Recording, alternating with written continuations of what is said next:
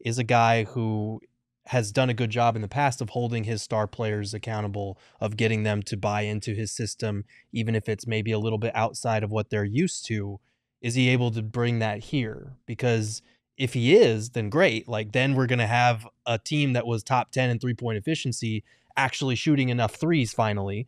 But if not, we're going to have a very, very noticeable clash of styles where one coach wants one thing and the players continue to jack up mid-range shots because that's their comfort zone. So if Budenholzer can get them on board, then you're looking at something that could be really potent offensively. But if he cannot, we're going to be ending up in the same exact spot that we are right now next year.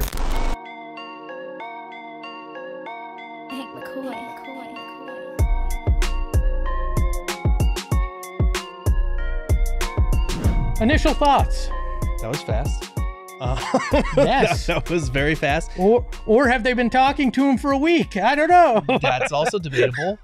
We are also 2 for 2 on golf tournaments with breaking news. So there's that. That's good. We were at a golf course 30 minutes ago and got all the way here. So that's dedication. No, I mean, he was a guy that I had on my list last year around the same time when we were having the same conversation about who's going to replace Monty Williams. And I feel kind of similar now as I did then. Like, it's a good hire. It's one that is going to come with its shortcomings. But I do feel like with the personnel that the Suns have and their need to get up more 3-pointers, I think Budenholzer can help them there. I think he's a balanced head coach in terms of having an offensive system and being able to field competitive top 10 defenses with the right personnel as well. Whether the Suns have that, we'll get into that. But, you know, it's a lot of people are going to see it as a lateral move. A lot of people are going to be underwhelmed because it's a retread or whatever you want to call it. But Budenholzer is one of the winningest coaches in NBA history. Like, he's good. He's won a championship, and we are obviously very familiar with that championship. But I don't know. The complaints. There was no culture, no buy-in. Felt like things weren't under control at times, right? Yeah. Mike Budenholzer takes no shit from everything that I've seen. He's a guy that holds big names responsible. He's a guy that tries to do what's best in their interest, even if it's not exactly what they want to do in terms of minutes played and things like that. I don't think you're going to hear anything about a locker room not being under control, that there isn't a voice or a leadership in place from a coaching perspective. Now, will they buy into that? Will that work? We'll get into that, like you said. But to me, this checks a lot of those boxes in terms of being able to handle that. He has a defensive system that works. He has an offensive system that he believes in. Both have been efficient and effective in his time in the NBA. He also had 17 years under Greg Popovich as an assistant coach. He started in his 20s. He actually was in Golden State with Pop as an assistant coach, and then moved to the Spurs with him. Was actually supposed to play for him in college at Pomona College, but he was with him as that entire Spurs culture and entire Spurs dynasty was built from the ground up, and then continued to win with different pieces. So this is a guy that I think understands culture building as well. And we were talking, Lindsay and I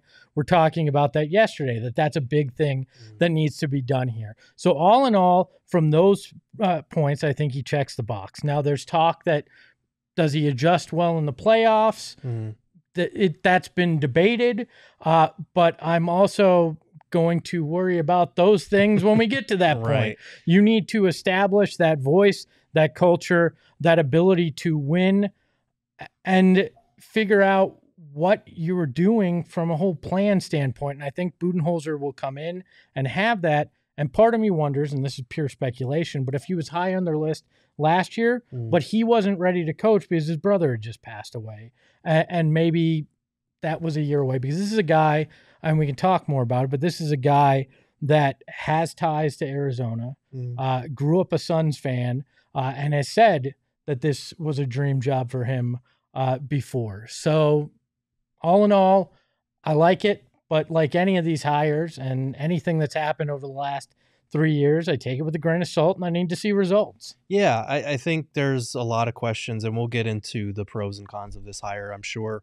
But to your point about the holding stars accountable, like, Frank Vogel was a coach that, looking ahead to the playoffs, was known for making really good playoff adjustments and that type of thing. But as we saw this year, it doesn't matter if you are outmatched from a roster standpoint or if your players just haven't fully bought in, if you've kind of lost the locker room or whatever you want to call that.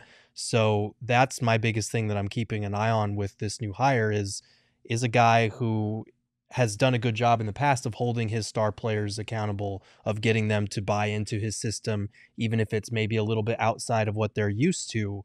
Is he able to bring that here? Because if he is, then great. Like, then we're going to have a team that was top 10 in three-point efficiency actually shooting enough threes finally. But if not, we're going to have a very, very noticeable clash of styles where one coach wants one thing and the players continue to jack up mid-range shots because that's their comfort zone. So if Budenholzer can get them on board, then you're looking at something that could be really potent offensively.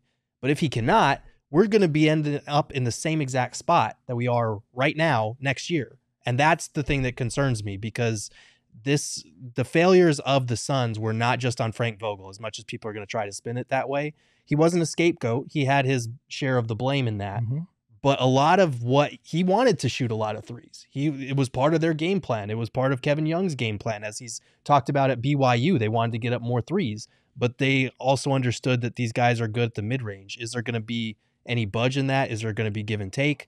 Because I don't know. Like, you have inherently three stars that like to operate from one area of the floor, and you have a head coach coming in that historically, except for one season of his career, all of his teams have ranked in the top 10 in three-point attempts. The Suns were nowhere near as high, and we can look at that actual number there if we want. His teams have ranked 2nd, 7th, 6th, 16th, 7th, 2nd, 4th, 8th, 5th, and 4th in three-point attempts over the years. That's with the Hawks and the Milwaukee Bucks. Like, the Suns have the personnel for it, but is Devin Booker going to be taking more pull-up threes? Is Kevin Durant going to be okay playing off the ball? Is Bradley Beal going to be functioning more off the ball? These are things that I'm going to need to see in Mike Budenholzer's system. And we've seen him with the inside-out offense, the 5-men out offense. Mm-hmm. They don't have the personnel for that in terms of having a legit stretch five yet. That could change. That could change, but they don't have it as of right now. So you have to make moves there if that's the plan. Yeah, look, Devin Booker has always seemed